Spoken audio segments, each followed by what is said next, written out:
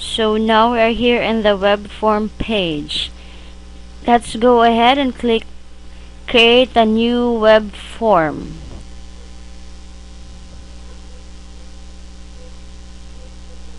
Okay, so the first thing that you're going to do is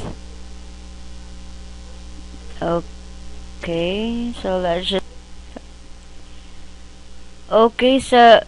the first thing that you're going to do now is to select a template that a web form would look like, or whatever you want, whatever you like for the templates to be. So there, as you can see, there are a lot of templates right here, and you may able to go ahead and look for them if you want. This default right one here is nice looking, but I would like to choose this one. Okay, this is because my website is all about cars, so I'm going to choose this one. This is very great. There's an option of choosing your color. Then I'm gonna pick this color, the blue one. Then after which I'm gonna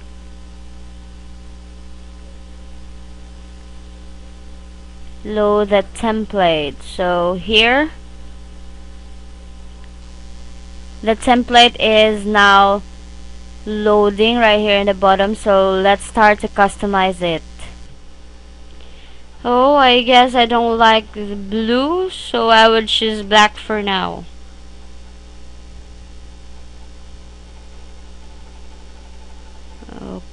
Okay, so since this form is for $500 off coupon, so I'm gonna put and say something right here in the header.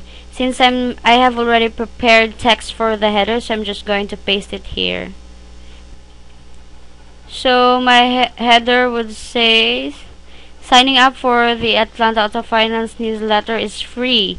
You will automatically receive a $500 off coupon to print and show your sales consultant.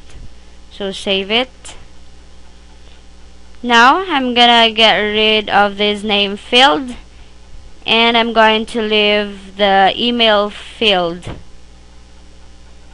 So on the next one, the submit icon, I'm gonna edit this one and say get $500 off coupon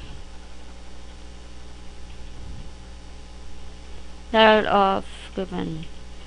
save it. After that, you can see we respect your email privacy. It is cool because we can let the subscribers feel safe when they are using the form, so I'm just going to leave it.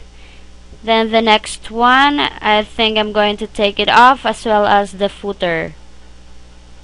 And lastly, you may resize the form if you want. Just click on the right side.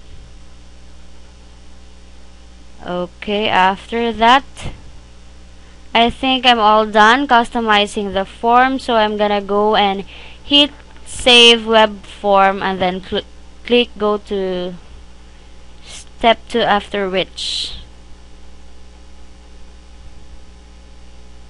So now I'm ready to click the go to step 2.